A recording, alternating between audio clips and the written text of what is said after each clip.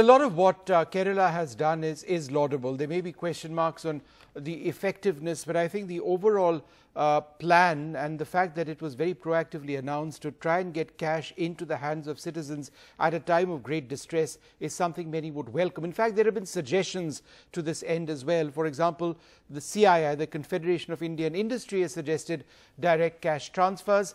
They have said that there could be direct cash transfers of 5,000 rupees into the accounts of adults earning under 5 lakh rupees a year, cash transfers for 10,000 rupees for those above 60 years of age.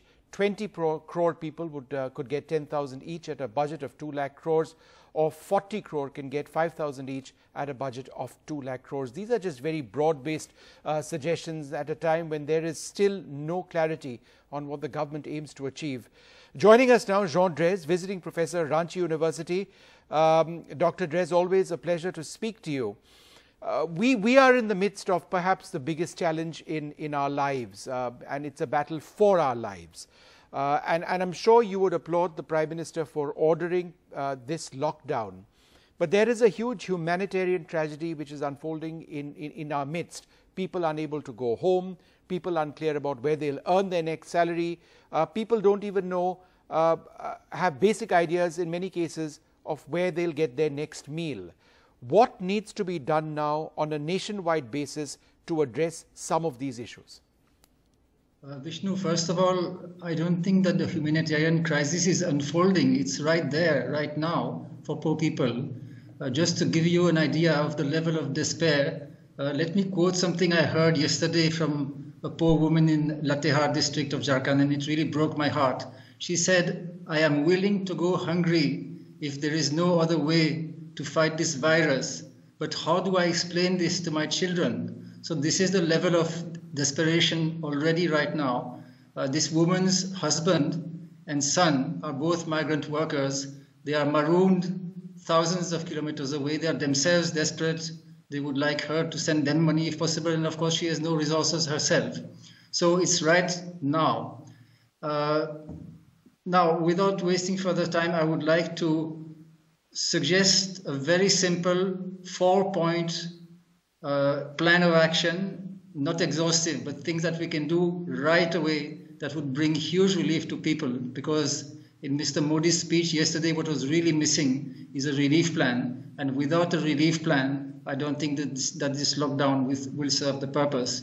First of all, the food rations under the public distribution system, the PDS, should be perhaps doubled for an initial period of 3 months, bearing in mind that that system is in place, it's ready. There are ration shops in every village almost across the country.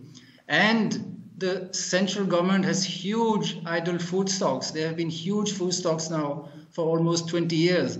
This is the time to use them. It won't even cost very much. So first of all, double the PDS rations without waiting. Initially for 3 months, you can do it for another 3 months after that, and you will still have more food than the official buffer stock norms. Number two, similarly, drastically raise the social security pensions and provide advanced pensions, maybe again for an initial 3 months, and then again 3 months after that. It would not be very expensive. And again, these pension schemes are in place under the National Social Assistance Program, so it can be done almost at the click of a button. Thirdly, there is a need also, I think, for a larger cash transfer program.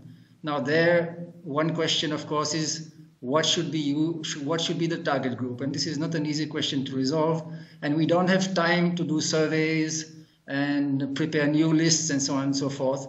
My preference, I think, would be to use the list of NREGA, National Rural Employment Guarantee Act, job cards as the starting point. I can give you 6 arguments in favor of that list, and we can come to that later if there is time. But I think something like that can be the base, and that will cover, along with pensions and the PDS, most poor people. And the 4th point, also very important, is community kitchens and relief camps in urban areas for migrant workers. There are millions of migrant workers who are stranded now across the country. They have lost their job. Many of them have not been paid. They don't have reserves. And they constitute a huge health hazard. not only from the point of view of coronavirus, but from the point of view of health generally. So I think as long as they're unable to go home, they have to be helped. The Delhi government has already taken the initiative in that respect, and it is needed across the country. So all this can be done very quickly, but it can happen only if the central government gives money. And I'm talking of a fair amount of money. We're talking of lakhs of crores of rupees. That can be done. The country had a huge windfall this year with the fall in all prices, maybe something like 4 lakh crores of rupees or something. And the state governments don't have that sort of resources. It has to be done by the central government. The normal rules of fiscal prudence don't apply in a situation like this. We are talking of saving millions of lives. So the strings of the purse have to be opened, and very quickly. I'm going to repeat a couple of those points because I think they're important points the government needs to look at. Food rations need to be doubled through the existing PDS scheme, at least for 3 months to start with, and then later we can decide. Use the buffer stocks which are available. Even if we do that, there would still be a buffer available. Raise social security pensions substantially. Larger cash transfers need to be initiated. What is the target group? That still needs to be answered, but it needs to be answered fast. And relief camps across the country for those who are migrant workers, other groups of workers as well who've been separated. Delhi has done that. So a couple of important points. I've got 4 points. You'd mentioned 5 actually. I've missed out one in my head. The starter. This is not a comprehensive plan. No, but I think this is a starting plan. And I think the point you're mentioning is at a time of fiscal prudence, this is not the time for that. This is the time for action, and it needs to be done now.